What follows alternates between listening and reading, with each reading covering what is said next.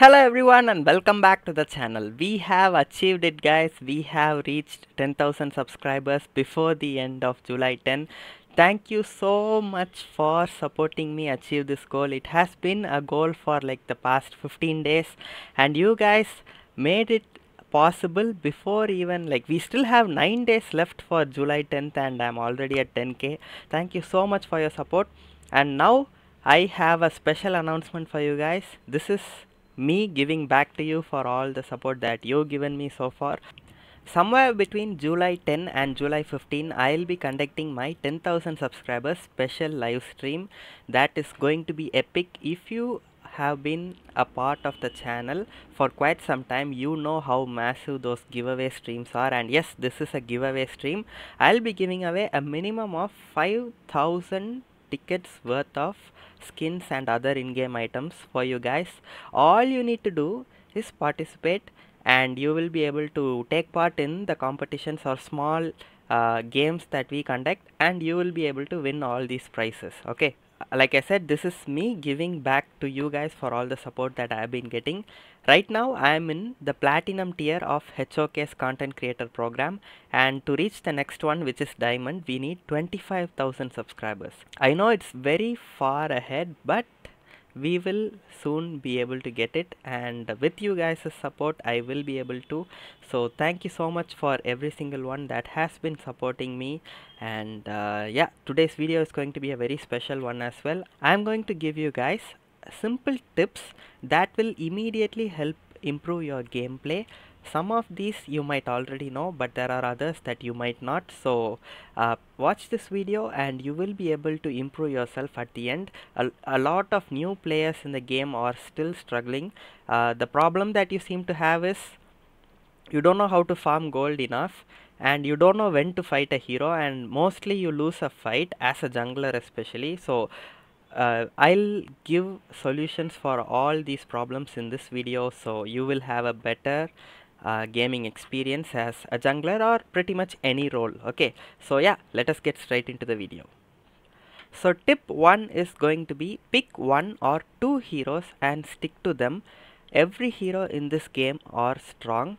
We don't have any hero that is too broken or completely unbalanced. Like a lot of other MOBAs have heroes that are very strong, but right here in HoK, every single hero can be played, and every hero's main player will play that hero and will be able to beat every other hero in the game. So it's all about the player and not the hero. So for instance, my most favorite and reliable hero in the game is Cyrus. And a lot of people will disagree with me. A lot of people will say this hero is weak, he's a very bad hero, he doesn't have burst damage, he doesn't have HP, blah blah blah. They might say anything, but I play Cyrus well because I've been playing him for a very long time and I know how to deal with a lot of enemy heroes. So in that way, if you choose one hero and learn how to master that particular hero, keep playing them more and more, you will be facing different matchups. One match you will be fighting a different mage, the next match you will be fighting a different assassin. So over time your experience will keep stacking up and you will eventually be able to master the hero and you will be unstoppable. So tip number 1 is going to be pick 1 or 2 heroes and stick to them. Now the step number 2 is identify which role that hero is good at. So you might be thinking, why are you putting this as step 2 and that as step 1? It is for a reason. Find out which hero is fun for you to play, and now you have found it, right? So you have decided which hero you are going to play, and then okay, maybe if you found Zilong as your most favorite hero, then you will see that he's a jungler. Then start learning how to jungle, start learning how to help your team gank or everything that a jungler generally needs. Okay, so now that you have a hero, you find out which role that hero is good at and then try to master that role. So that is going to be tip number 2. Tip number 3 is always pay attention to the map. So a lot more things can be seen from the map than what you see in your actual screen in front of your hero or behind them. So using the map to its fullest potential means that you are such a good player in the game. That will improve your gameplay by a lot, because you will be able to see where an enemy is going to go, where an enemy is going to gank, where your teammates are, and where you have to send backup, which lane you need to rotate to, which lane you have to go and clear minion waves. Everything happens on the map.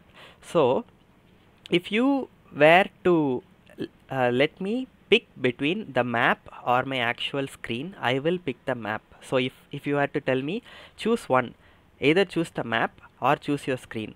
Whichever one you choose, the other one will just disappear. You won't be able to use. I will choose the map because a map is more useful. Map provides more information than what you actually see on your screen. Okay, so keep that in mind. Always try to look at the map for anything. It will be very hard for you at first. First you will be looking at the hero. Wow, nice cool designs, huh? Okay, wow, what a cool skin, right?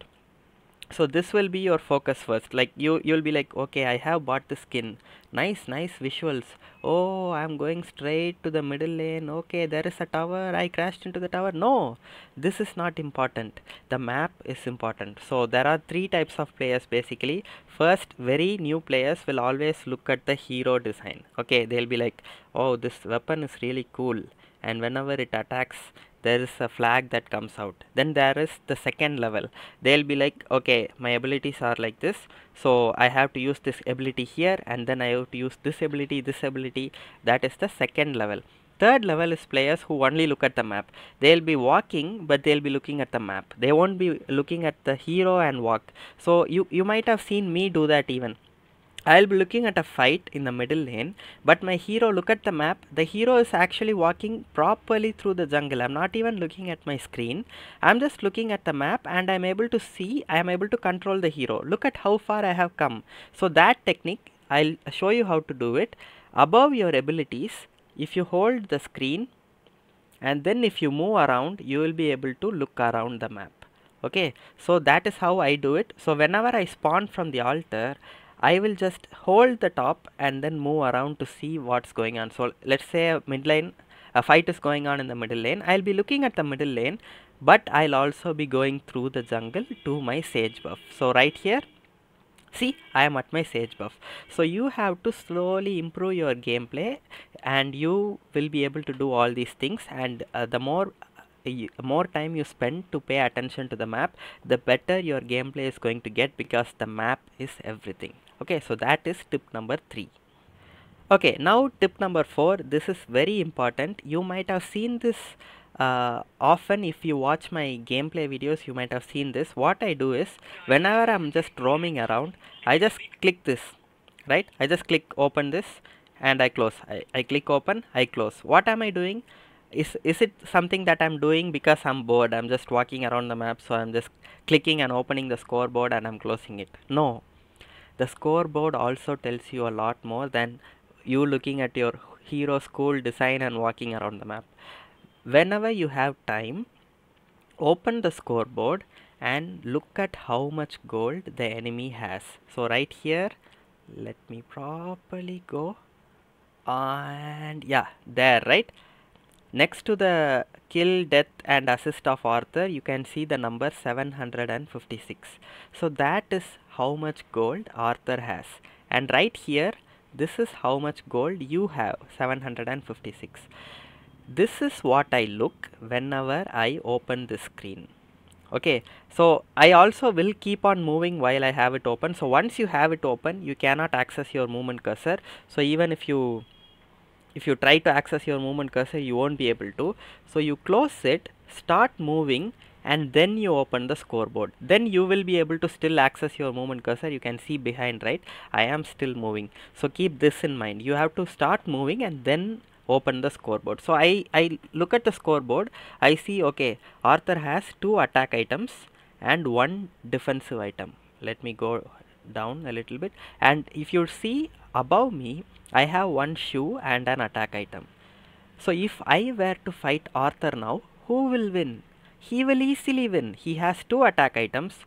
This one gives 20 physical attack, this one gives another 20, and this one gives him 90 armor. I only have 20 attack and 1 shoe, so I can run fast, but what I can't do, I cannot fight him. So this is why I always open this. So whenever I'm jungling, I'll just open this. Oh, okay, and then I'll start clearing the creep, and once I clear the creep and I'm on my way to the next creep, I'll open this again and I'll be looking, okay, so now this is what is happening. This is important because this allows you to know which are all the enemies you can attack and which are all the enemies you have to watch out for.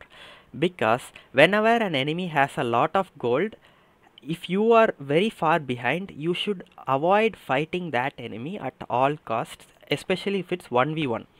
So I will know at every time which enemy I can kill and which enemy I have to run away from. So because I am always looking at the scoreboard, the enemy will never be able to surprise me. Got it? That is a very important tip.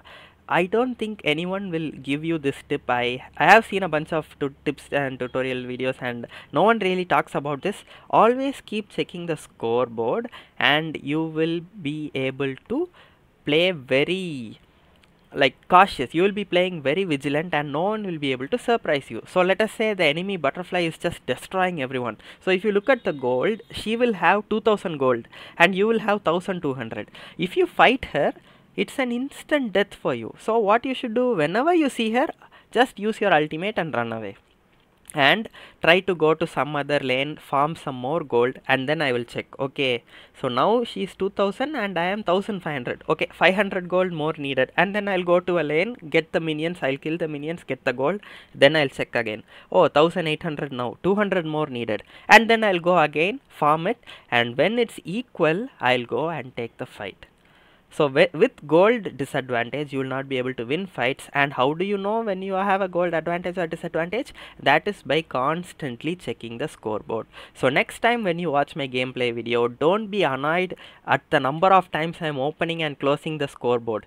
It is because I am checking the enemy's equipment and I am also checking the enemy's gold. Okay. So the next tip is going to be about farming. So you have decided whether you are going to play as a jungler or a marksman or a mage or a clash laner, right? A warrior. So you should know how these particular roles are supposed to farm. So what does a jungler do? He jungles and gets the gold and experience. It's simple, right? No, it's not. It's not simple. If you make these creeps wait for you, you are a bad jungler. So you kill them. You kill these creeps first, right? You kill the creeps and then you continue the jungle, right? You go for the whole jungle rotation around the map and you go for the sage buff and then you go to this creep, then this creep, red buff, and then this creep, and you will fight. These creeps will spawn at that time. So after finishing that fight, immediately come back. Immediately come back and clear the next jungle. Don't let them wait for you. If you let them wait, what are you basically doing? You are wasting gold and experience by not getting them, and you are also wasting the next wave. Only if you clear this now, it will go into a cooldown and then come back. So if it's the sage buff, it comes after 1 minute and 30 seconds, I think. Okay, so once you kill the sage buff, it will be back again after 1 minute and 30 seconds. So let us say you kill the first sage buff at 1 minute. So at 2 minutes and 30 seconds, the next sage buff will be spawning and it will be waiting for you. You roam around the map like, let me try to get the kill on marksman, let me try to get the kill on mage, I will go around, let me go to the top lane, say hi to my friend, I'll go to the bottom lane and curse at the enemy, do some recall dancing, and the sage buff is like waiting, and it's 4 minutes, 5 minutes. What are you doing? By this time you could have got 3 buffs, instead you have 1. See, only if you get it, it will respawn again. So the longer it is just standing there idle, the worse it's going to get for you like later into the game, right? So keep this in mind, especially as a jungler. This is important for junglers obviously. whenever the buff or the creeps are up, finish them off and then do whatever you want. If you watch any of my jungle videos, you will always see that I prioritize killing the creeps and then I go for the fights. I never put fights in front of jungling.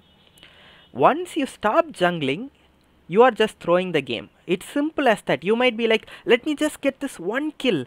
I just need to wait for 10 more seconds. The marksman will come out. I'll kill them and then come. That 10 minutes, even if you get the marksman kill, it's not worth it. It's not worth sacrificing 3 creeps for that 10 seconds. It's as simple as that. So as a jungler, I see a lot of complaints saying, bro, I'm not getting gold enough. I always am the last one in gold. That is because you waste a lot of time standing, waiting for the enemies to come. Okay, I have to kill. I'll wait. I'll be patient. You can be patient, but you cannot be patient when creeps are waiting for you at home. You have to kill the creeps and then go and do whatever you want. Okay, so this is a very important tip, especially for junglers. This tip, when said for other laners, not the roamers, for others, clash lane, mid lane and farm lane, this is, instead of creeps, this is minions. Whenever there is a minion wave, you clear the wave first and then you fight. If there is a wave in your lane, let's say you are the mage, and if there is a wave waiting for you in the lane and you are fighting in the farm lane, you are basically on track to lose the match, because 3 minions give you like 300 gold. 1 kill gives you 100 gold. What is more important? The 300. It's so simple. Just go and clear the minion wave. Standing and getting a kill and getting 100 gold after a lot of hard work and fighting the enemy, where you can just go to your lane, kill the 3 minions. They are not going to do anything to you. Kill them, get the 300 gold, be happy, right? So yeah, that is how to farm gold properly. You clear one wave and then say bye bye lane, see you after, see you next match, right? Go, as soon as the match starts, I walk towards the middle lane and then I clear one wave, bye bye lane, see you next match, and then that's it. This is why people in bronze, silver, gold, platinum, you all lose. You don't care about minions. Minions are your life force in this game. They provide gold. Okay, I will end the video here. I gave you guys 5 tips and these 5 are very important. The first 2 are very basic, but the other 3 are really important. I might have done a lot of yapping in the video, and please please just forgive me this once, but I think it's pretty useful yapping. So I will continue this as a part 2, where I'll give you 5 more tips and I'll have it in the same way, 2 very simple ones and 3 advanced ones. Okay, so yeah, that's going to be it for today's video, guys. I hope you all found this video entertaining and helpful, and if you did, make sure to support me by hitting the like and subscribe button. I hope you all have a really great day, and I'll see you guys in the next video.